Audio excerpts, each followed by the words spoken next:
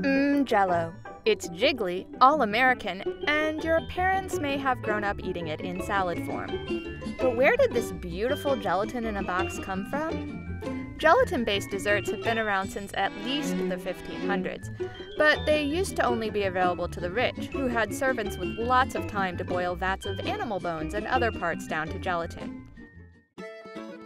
It wasn't until 1845 that an inventor named Peter Cooper came up with a recipe for powdered gelatin.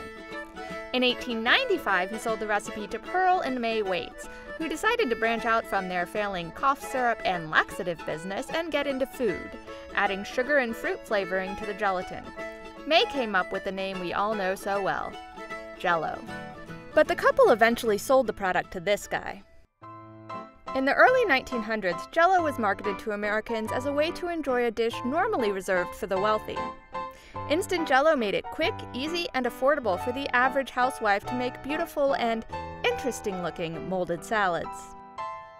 It became so quintessentially American that new immigrants were given packets of Jello when they arrived at Ellis Island.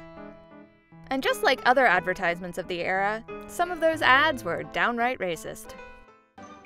Jello got another boost after World War II, when electricity and refrigeration spread to the most rural parts of the U.S., bringing with it a huge push for processed and convenience foods. The 50s and 60s were the heyday of molded salads, consisting of fruits, vegetables, fish, and meat, yes, meat, suspended in Jello. Yeah, it's pretty gross. These Jello concoctions apparently helped make salad appeal to America's sweet tooth. Since the late 1970s, Jello's advertising campaigns had been more about kid-friendly fun. Now we can eat Jello gelatin with our bare hands. Back when Bill Cosby was still considered a wholesome family man.